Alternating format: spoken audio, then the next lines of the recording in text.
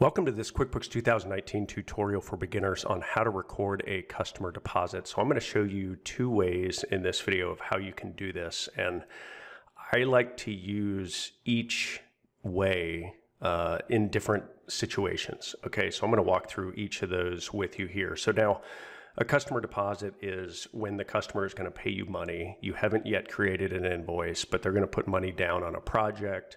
It might be an estimate, might be something like that.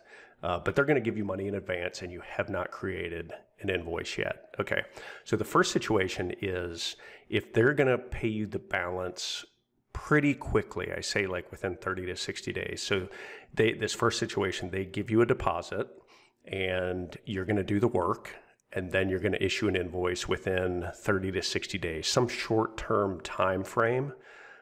This first way would be applicable. At least this is the way I do it. Okay. So basically what I do is when they send in this let's say I'm going to use a $1,000 deposit, we're going to go to customers and we are going to receive payments. Okay, so I'm going to choose a customer. Let's say this Sonia Bristol Repairs. Okay, so you'll see here there's no invoice.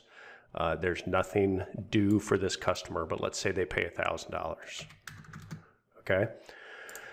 All right, so I'm going to just basically save and close this. Okay, so we've got this payment. It would go to undeposited funds in this sample file, and then I'm going to make the bank deposit. All right, so here's what this does here. Let me tab through this. Okay, and you're going to see it says leave the credit to be used later or refund the amount to the customer. We're going to leave it as a credit to be used later. So if I hit save and close, okay, a credit for the overpayment will remain on the customer's account. Okay, and it gives you these options here. We're just going to click OK and save it. So what this is going to do, and I want to show you in a report, if I go to customers and receivables, AR aging summary, and I go to, let's see, Sonia Bristol, here it is right here. You'll see there's a negative $1,000. Okay, so in general, I don't like to see negatives on an AR aging summary.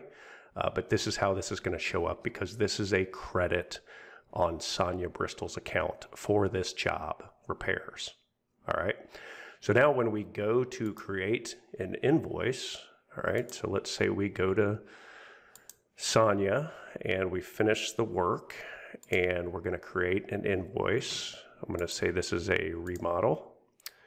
Let me go to the item and let's say that the install labor is, like 100. All right, so we've got a $6,000 invoice.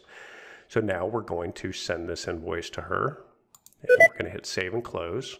So now you'll see here that the amount due is $5,000. So when we go to receive a payment for Sonia Bristol, let me go back down here. We're going to say repairs and she's going to pay $5,000. All right, and you can see it says leave this as an underpayment. Okay, so it's just recognizing that there's an invoice and she made a payment of $5,000, but there is an unused credit. All right, so in this case, we're going to apply the credit. We're going to hit done and discount applied. So now the total amount due will zero out the $6,000 invoice. Okay, so this is, I like to do this when it's kind of a short term, 30, 60, even maybe 90 days. You can show that credit in their account. And then when you do the invoice, you apply that credit. Okay, so that's the first way. Okay, so let me hit save and close. Now, if you have let's say a down payment or a customer deposit, and it's going to be a longer term, like let's say it's like, 4, 5, 6 months, sometimes they'll even do it, a year. We want to generally record this a little bit different way. All right. So in this case, let's say that same job, we'll say that we're doing another job for Sonia Bristol and we are going to get $1,000 down, but it's going to be a longer term deposit. All right. So in this case, and this one can be a little bit tricky. You can still do it the first way, but it will show your AR aging summary a little bit, with a negative amount, which I'm not a big fan of. And could throw off your financial statements just a little bit. Okay, it depends on how much in customer deposits you're getting. Okay, so in this case, what we want to do is we want to go to banking and make deposits. Okay, so let's see. Okay, so deposit to checking. All right, And I want to, you know what I'm going to do? I'm going to revert this. I'm going to save a new. Okay, so this screen comes up. We're not going to deposit this with other money, so we're going to hit cancel. So we are going to say received from Sonia Bristol for repairs. So this is the from account. Okay, so we are going to, in your books, you're going to create an account called customer deposits. And you can see this is a current liability. Okay, and this is a current liability because they have given us money, but we have not yet done the work. Okay, so technically we still owe this money to this customer. We have not earned it. This is not revenue. It is a deposit that the customer has made, and it's a liability because we are holding their money. We still have to do the work. All right, so we're going to choose customer deposits. All right, and you can put something in the memo, deposit for job 1, 2, 3, 4, whatever the case may be. You're going to put in your check number. Payment method is going to be a check, class, remodel, and we're going to say $1,000. Okay, so we're going to hit save and close. So we're going to go deposit this money at the bank. Now, you'll see here that there is nothing showing on the AR aging summary for Sonia Bristol. All right, so what this does is we're going to go up to reports. I'm going to go to our balance sheet. All right, so as of December 15th, and let's see if I go down to my liability section, customer deposits. Okay, make sure I have the date range. Okay, there was a credit there, but you'll see here's where that $1,000 comes in. Okay, deposit for this job.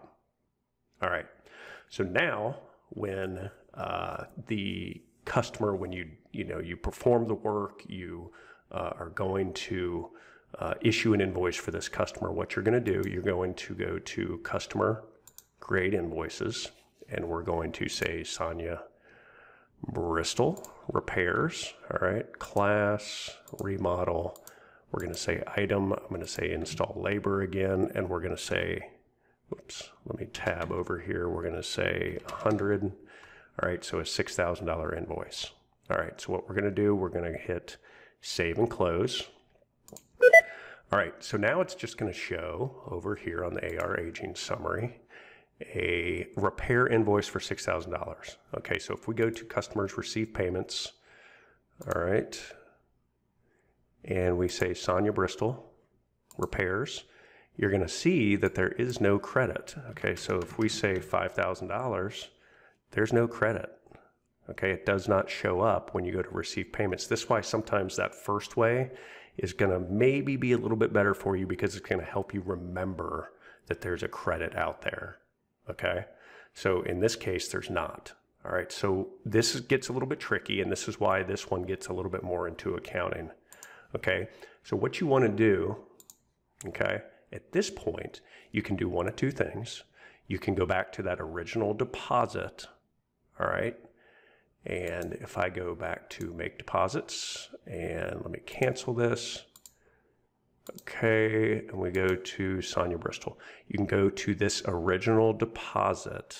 Now, this, I do not recommend this way necessarily, but you can do this. You can say accounts receivable, and what this will do is it will make it a credit on Sonia Bristol's account.